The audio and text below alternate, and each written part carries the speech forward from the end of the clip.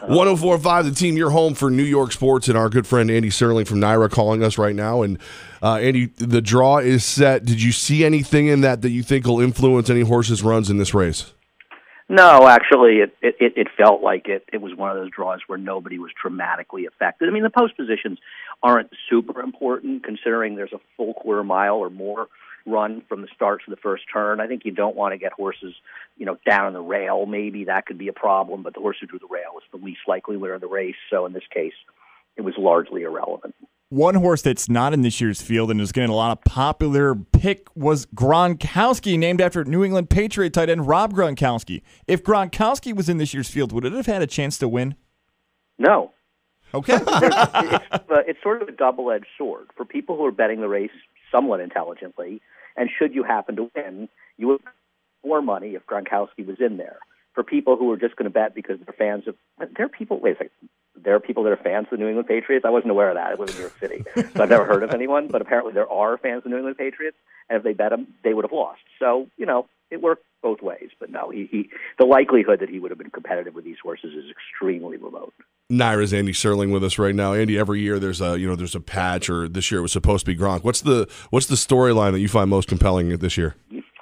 Without Gronk, there really is no horse for dopes to lose their money on. So that's a good thing. I think the storyline this year is probably horses that didn't race at 2, whether or not they can win the Derby. I mean, that's been a big thing. They call it the curse of Apollo. It's not a curse, but I think it's been some incredibly long period of time. So won the Derby and hadn't raced as a 2-year-old. And we've seen a number of horses like Curlin that finished 3rd, and often they're just not quite ready. They don't have the foundation. And when you have the favorite in Justify, who's made just 3 starts, and his first start was February 18th, and maybe the third choice, a horse named Magnum Moon, who I think has absolutely no chance whatsoever, he made his first start on January 13th.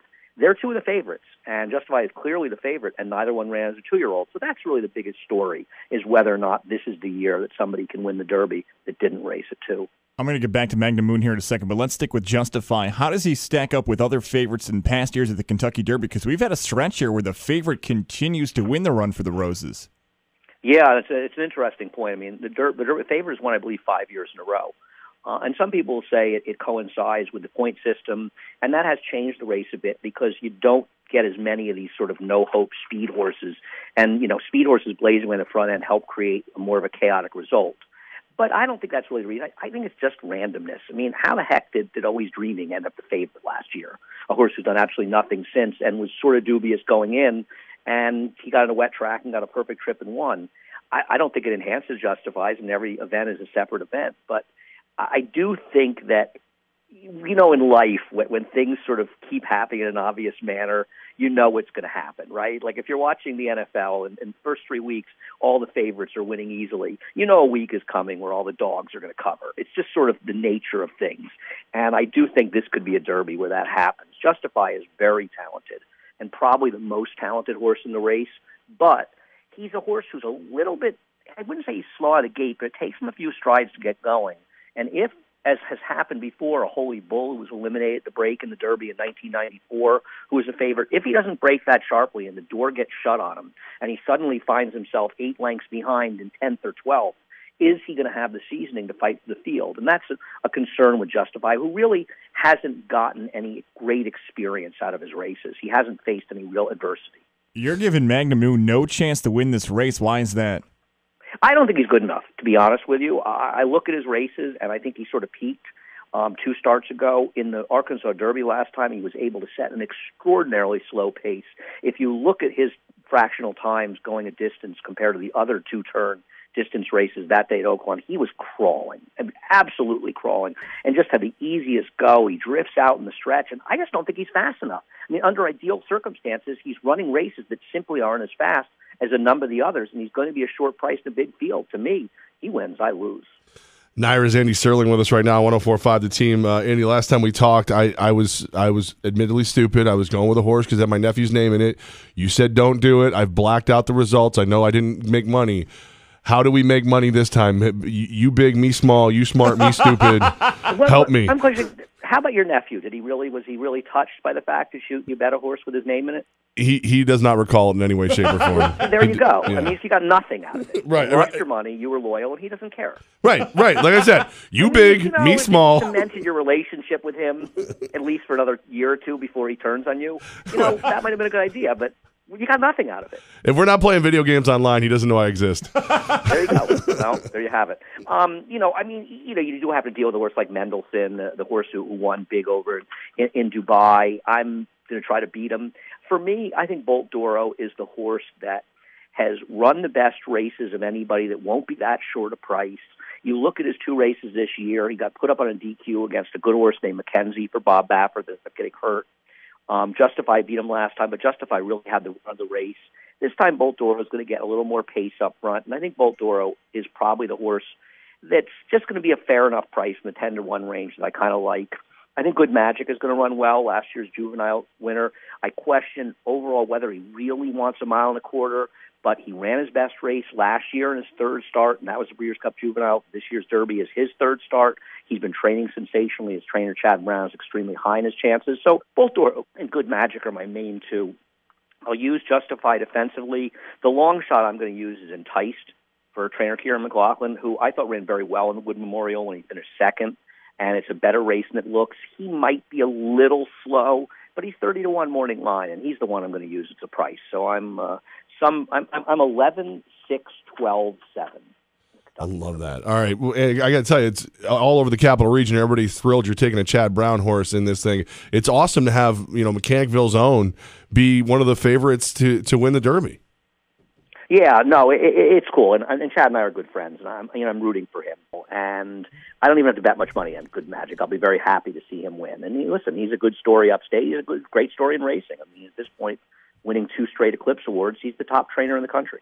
And we have our guy in the building he says he's a horse racing expert. I think that's just because he invests the most of anybody in the building.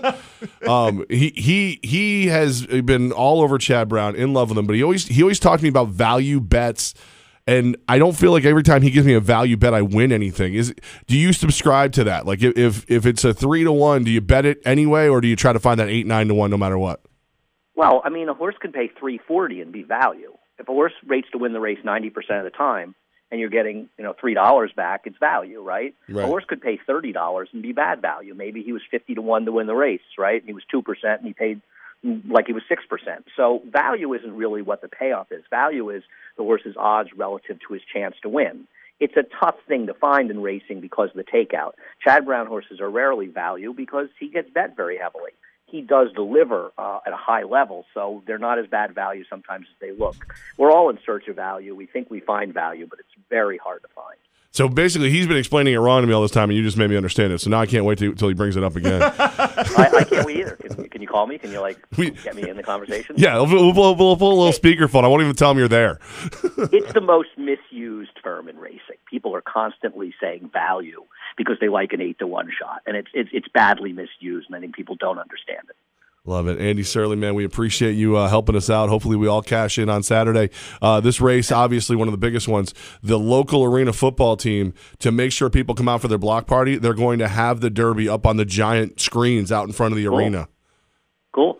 Now, are they going to have the Belmont Stakes up on the giant screen too, you think? They won't be in it for the Belmont. If the game is going on, I have to check the dates. If they are. I don't know if they're going to have it up, but the Belmont's the same Saturday I'm as sure them. They will. Yeah. They have to. It's a New York race. They'd be crazy not to.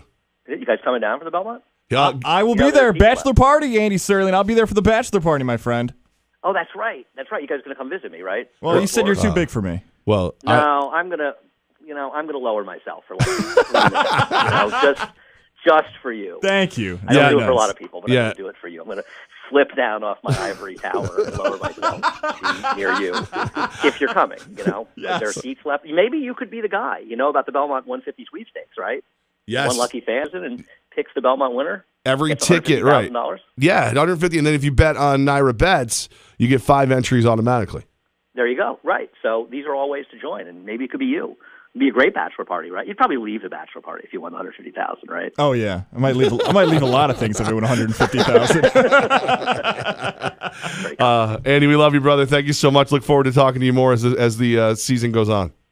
Can't wait. Highlight of my day, my week, my life. I smell the sarcasm here.